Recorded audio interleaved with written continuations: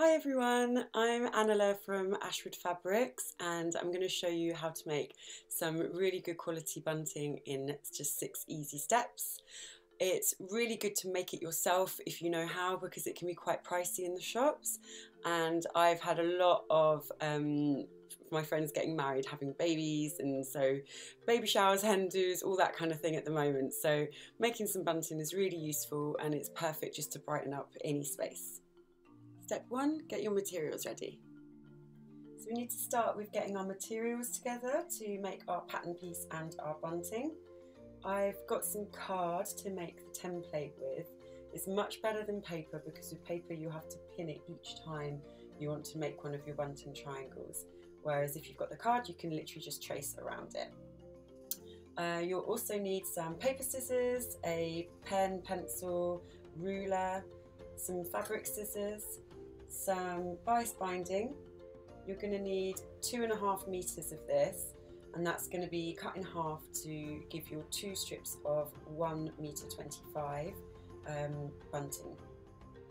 Then you need some thread that is same colour or as close as you can get it to match, and then the fabric. I've gone for a really fun, vibrant Alexander Henry fabric. Really love this, and it actually comes in a few different colorways, which is perfect because with your bunting you want to mix and match the colors a little bit. Step 2 is making your pattern piece. So making our bunting triangle pattern piece, it's actually going to look more like a kite shape. And again, that's to save some time and just make it a lot quicker. You only have to do 1 row of stitching then instead of 2. So along the top edge of your bunting piece, it's going to be 19.5 centimeters. That's 7.75 inches. And down both of these sides, it's going to be 24 centimeters, which is 9.5 inches. So to make that, the easiest way to do it is start with this piece. So mark 19.5 centimeters along. Then I would find the center point of that. So that means you can then just draw a straight line .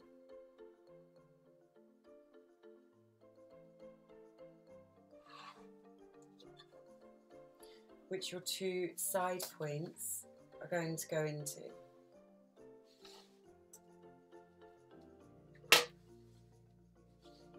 So those are both 24 centimeters. So 24, so I mark it to the middle point.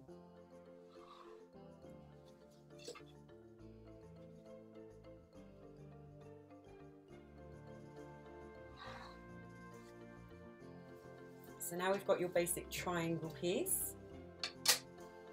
So what you want to do next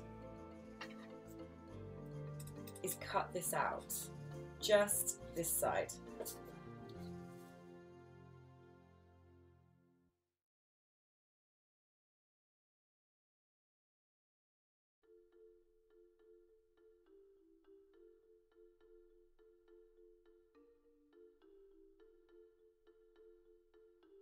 Step 3, marking and cutting out your bunting pieces. So now that you've made your pattern piece, your kite shape, you need to mark that out onto the fabric.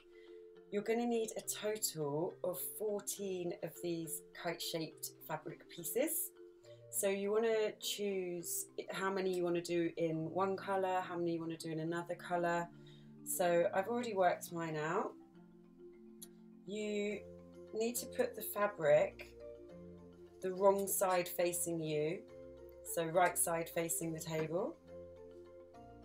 And I've marked mine out already just to save a bit of time, but I don't know if you can see that. You're going to basically just draw around these. Now my fabric has got a print, a design that's all going down one way, so I need to make sure that my bunting piece is always facing this way.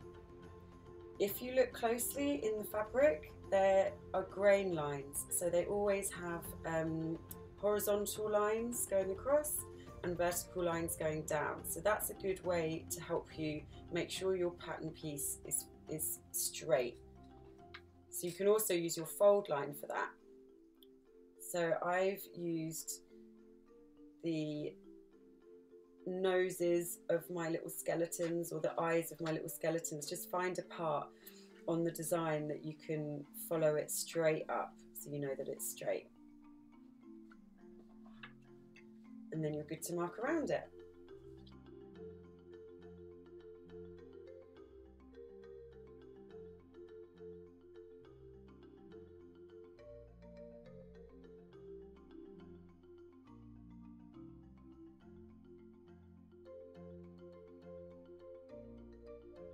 Step 4 is sewing up your bunting triangles. So once you've got all your bunting pieces cut out, they're ready to be prepped to sew. So all you have to do is fold your right sides together, fold the pieces in half like that. Then you're going to just put a few pins in to secure the two layers together. I know that I'm going to be sewing from this direction, so I'm going to put my pins facing that direction so that they're easy to take out as I sew.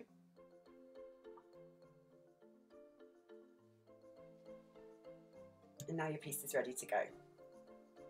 So now I've threaded up my machine with the pink thread. I'm going to start sewing my bunting pieces.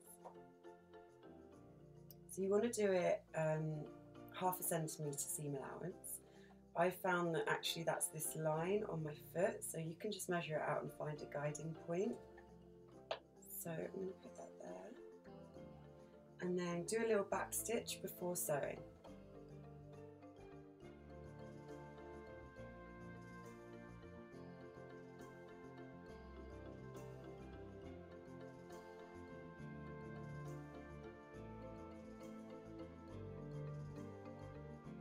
Step 5, neatly finishing your bunting pieces.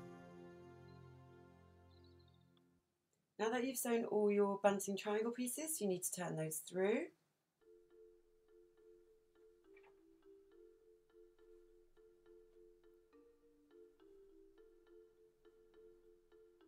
You might want to use something like a pencil or a biro to get that nice and neat at the end.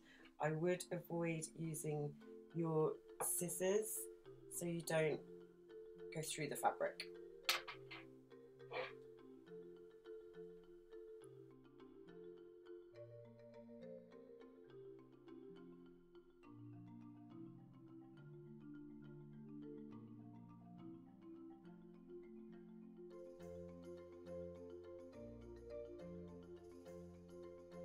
Step 6, sewing your bunting pieces to your bias binding.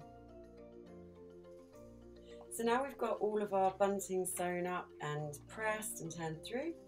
I've put it into the order that I'm going to sew it, so blue, red, pink, blue, red, pink, so that I can just grab them and sew. I've got my bias binding all neatly pressed over as well, and I've done the end. So that's neatly tucked inside. And I'm going to measure 25 centimetres long and just pop a pin there because that's where I'm going to start sewing.